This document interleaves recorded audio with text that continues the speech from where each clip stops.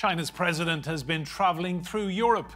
Xi Jinping's first visit to the region in 5 years has taken in France, Serbia and Hungary. So, what has Xi been trying to achieve and what's at stake for Europe?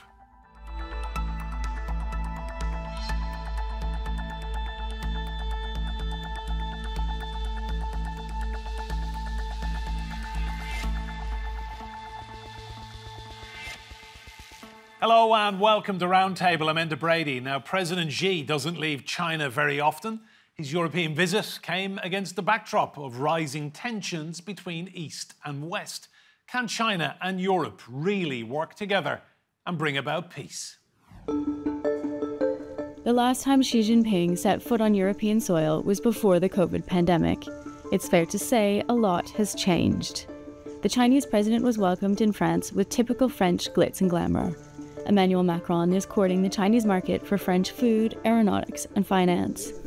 Europe has a China problem because it imports more than it exports. This is the trade deficit between the two countries. It's closing, but is still big. Beyond the economy, the EU highlighted China's role in ending the fighting in Ukraine. We agree that Europe and China have a shared interest in peace and security. We count on China to use all its influence on Russia to end Russia's war of aggression against Ukraine. In an unusual move, President Xi called for fighting to stop, at least temporarily. As a permanent member of the EU Security Council and a responsible country, China is ready to work with France to take the Paris Olympics as an opportunity to call for a global truce during the Paris Olympic Games. On the next leg of the trip, China signed a free trade deal with Serbia, which is not part of the European Union. President Xi said the two nations were true friends and good partners. His last stop in Hungary marked 75 years of diplomatic relations between the two countries. As well as over a dozen agreements signed, China is also investing in a massive Belt and Road infrastructure project. Xi Jinping's whistle-stop tour was an easy welcome back into Europe. Europeans, though, are in a trickier spot. Moves toward China risk antagonizing the US. It's a delicate balancing act during interesting political times. Well, let's meet our guests. Joining us from Hong Kong is Andrew Leung. He is an independent strategist on China. In Durham, in the UK, is Chen. He's assistant professor in global media and information law at Durham Law School. Gong is Professor of Economics at the University of International Business and Economics. He joins us from the Chinese capital, Beijing. And I'm delighted to say here with me in the studio is Vicky Pryce. She's an international economist and former UK government advisor. You're all very welcome to Roundtable. I'll come to you first, Andrew. I'm curious about the list of countries on the itinerary for President Xi last week. We saw France, Serbia and Hungary. Just talk us through how important France is for China and its investments. Well, the whole European Union, led by von der Leyen, is very anti-China, towing the American line of confronting China on everything. But then France has been adopting a relatively more independent stance towards China. Not least is France's historic links with China, both culturally and also economically. So I think that and also the two had a very, very good rapport. Bearing in mind that Macron's earlier visit to Beijing to President Xi, and the two hit off quite well. So I think that France has chosen to act as a supporter for China in a way, not 100%, of course, because there are real concerns between China and the European Union and other member states. But relatively speaking, a more balanced supporter for China in balancing against the aggression of the United States on all fronts on China. And the other two countries on last week's itinerary, you've got Serbia and Hungary. They are the most pro-China countries in Europe. Right. I think Mr. Xi's visit to Europe this time can be interpreted as a sort of diplomatic gesture before, let's say, some sort of bigger trade war or trade negotiations might break out between the powerful blocs. So we noted that in recent years, Mr. Xi has also proposed a set of global initiatives, including those initiatives on stability and economics and civilization. However, these initiatives are, although we noted they were well received in these countries like Serbia or Hungary, we know that the other partners, the other member states of the European Union may not well buy these things, and primarily because they incorporate certain fundamental conflicts in values that go beyond mere, economic transactions. And we could see this well before the pandemic broke out, if we could still remember the comprehensive agreement in investment between the EU and China was simply stopped due to some other political factors. So there might be still some conflicts between the major powers in the European Union and China. John, just give us your impression of how the trip was covered in the Chinese media. How do Chinese people view the relationship with Europe and what Xi was trying to achieve? Well, the national media in China definitely cast this visit in a very positive light. There's extensive coverages of the President Xi's visit. I think, if you ask me about the French perspective, if you listen to President Macron's speech, he literally spent 3/4 of his speech talking about Ukraine and electric cars from China. These are the two things that are on his agenda, I think. But if you look at the President Xi's speech, I think he's talking more about bilateral relationships, cooperations, these 18 agreements that have been signed. And also, I think more importantly, cultivating a relationship between the two permanent members of the United Nations Security Council, France being the only one in the European Union playing that role, how the two countries can coordinate their positions and how can they develop bilateral economic relationships. As Macron has emphasized a couple of difficulties, but I think there's a way out. I think we can point to one very positive achievement. That is that in that joint statement in itself, it's something of success in my view. And furthermore, I think the fact that both sides advocated in that statement for a truce, what's called an Olympic truce, is something to be, really lauded about. Well, just how important is Europe to China economically? Let's take a look at total imports and exports. Well, the US had long been China's biggest trading partner. That changed during the Trump years when the former US president started penalising China over its economic policies. Since 2019, Europe and Southeast Asia have emerged as China's main trading partners. And over the last 2 years, Southeast Asia actually accelerated way past Europe. Vicky, I'm curious why Xi didn't go anywhere near Germany. Normally, world leaders come to Europe. Germany has for so long been the economic powerhouse of the continent, but the Chinese aren't interested. Well, I wouldn't say they're not interested, because there have been visits the other way too, because Chancellor Scholz had gone to Beijing himself a little while ago. So it's not as if Germany is not important. We know it is.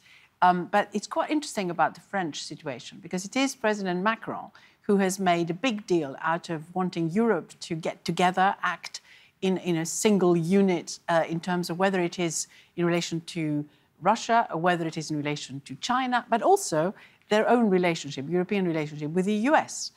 And a stronger Europe, it's his belief, is really what we need. And I think the EU Commission President von der Leyen had made that clear as well. So what I think was coming out of the meeting in France is this unity and this intention to ensure that the interests of Europe overall were at the forefront of whatever was being discussed. That included, of course, imports of electric vehicles, it was just mentioned. This has been an issue and it was discussed quite a lot in the Chinese press as well.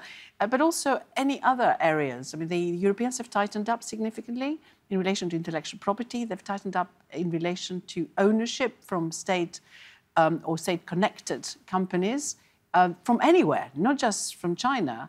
So that, of course, has meant that in a number of areas one is looking a lot more at what that ownership structure might be. And also, of course, they have been considerably concerned about subsidies that are given to Chinese companies by the government, whether they are direct subsidies or whether they are through loans, which are relatively sort of easy to meet the cost of it by Chinese companies that may not be available to others. And that, of course, creates unfair competition. I think that has been the focus recently in terms of how Europe should react to this. And I have to add, not just, once again, not just in relation to China, but more generally, because, of course, the US itself is giving loads of subsidies to encourage companies to set up operations in the US, particularly in the area of green and climate technology. So I think this is very much what has been the focus. But I don't think that Germany has been snubbed in any way.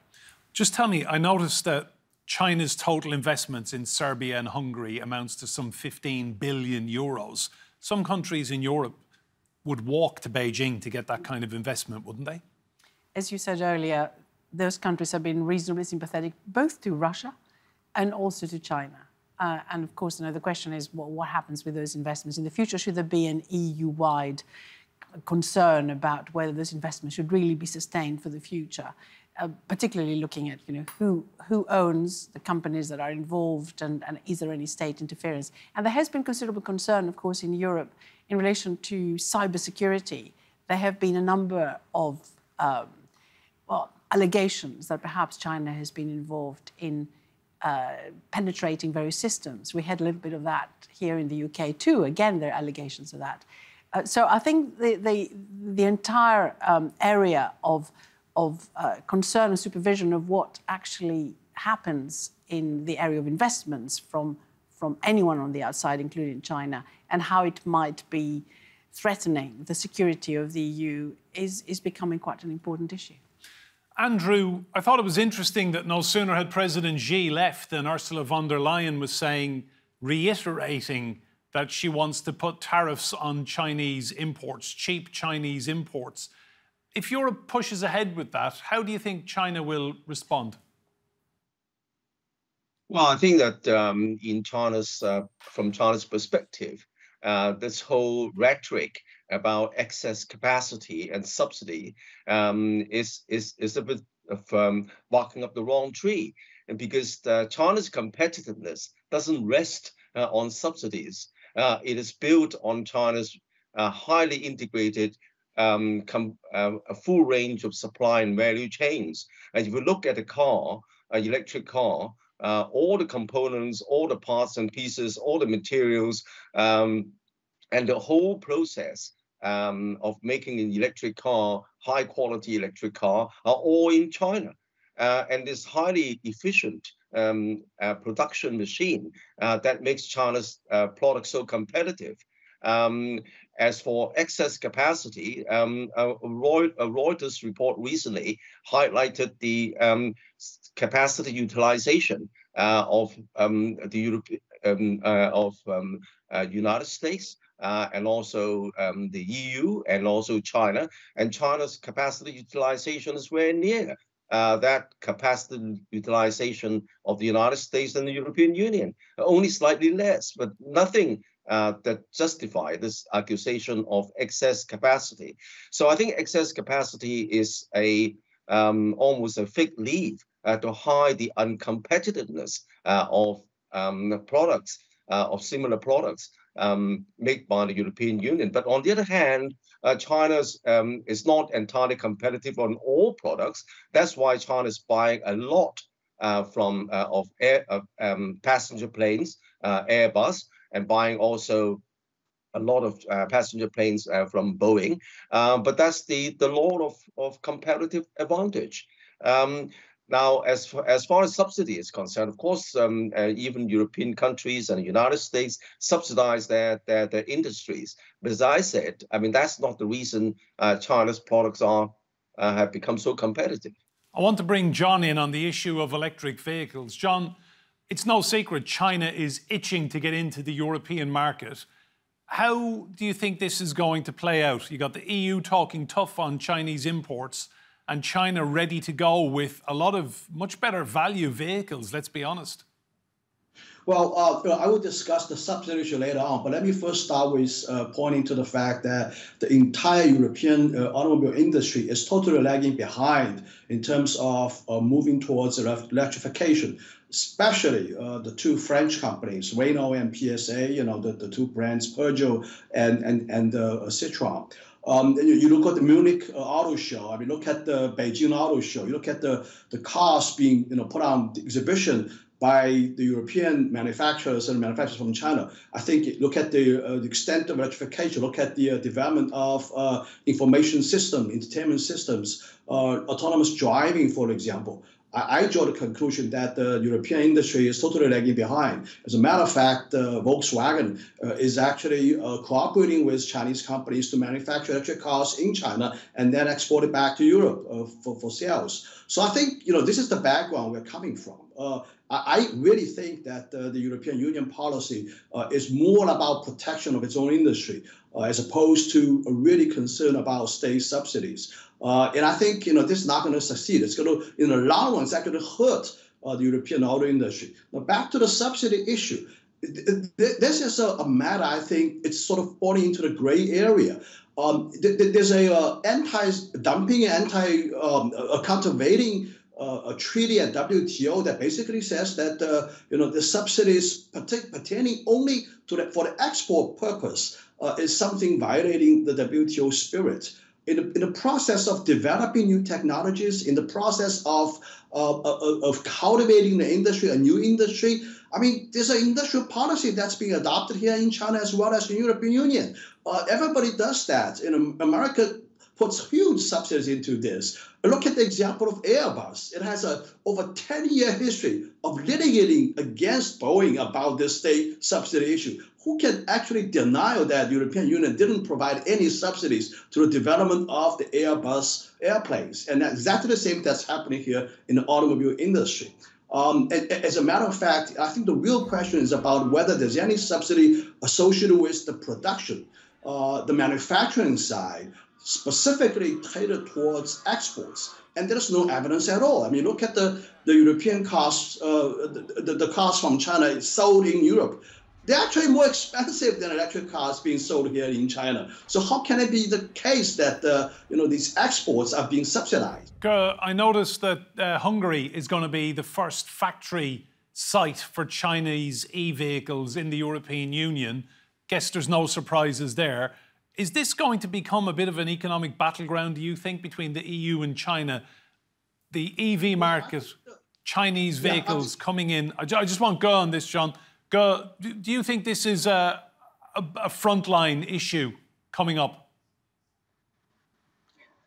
Well, it certainly contributes to the trade between the EU and China to a certain extent.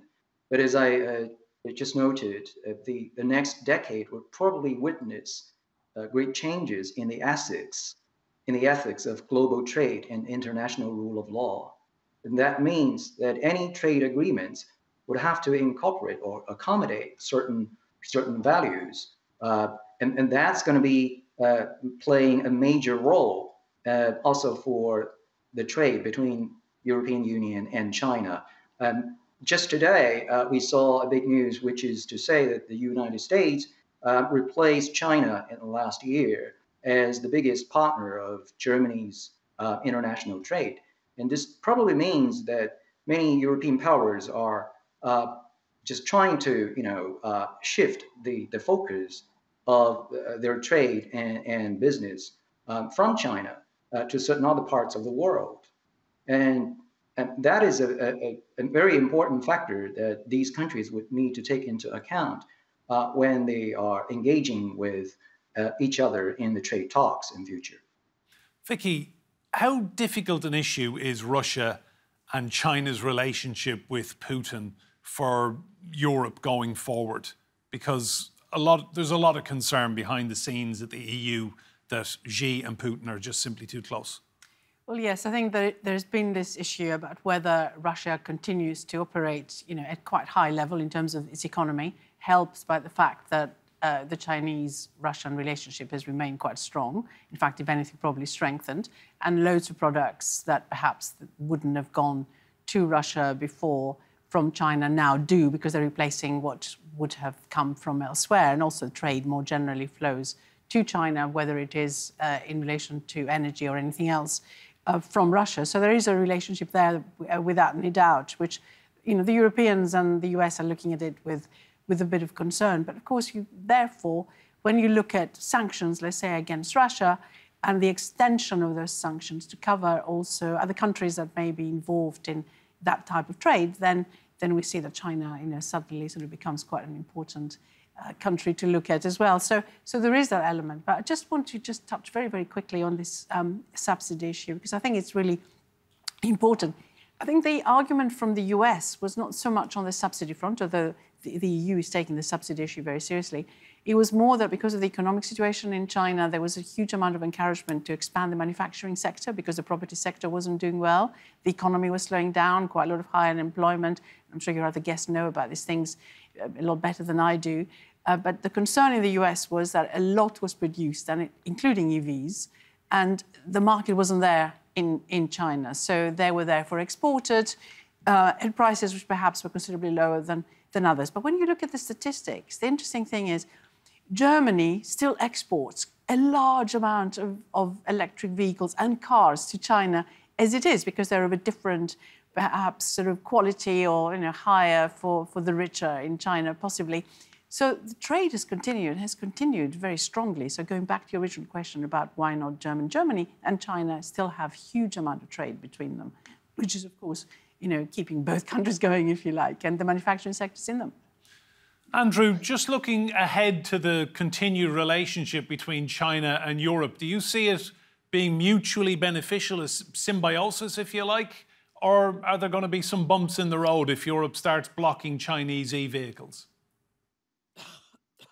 I think that the relationship between China and the European Union is entering into a new chapter, as it were, because of the US pushback against China on all fronts, but also because of the Trump factor, because the Europe, to a large extent, is trying to hedge against the possibility of Donald Trump returning to the White House. And of course, from past experience, Trump wasn't too friendly towards Europe and trying to put a lot of pressure on European businesses. So the visit is welcomed by Europe in a sense of trying to at least take early steps to hedge against this possibility of balancing relationship with these two big countries.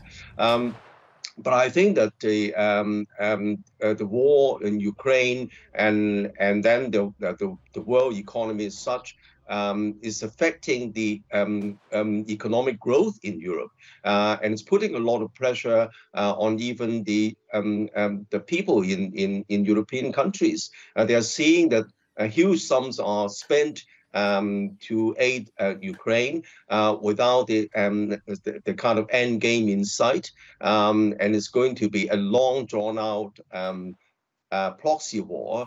John, I read a newspaper report the other day about Xi's trip to Europe, and they kind of only half jokingly described him as the king of the world. I mean, in terms of doing business, he really is the man, isn't he? Well, yeah, absolutely. I think China is a manufacturing powerhouse, and we like to export things, but also we import a lot of things as well.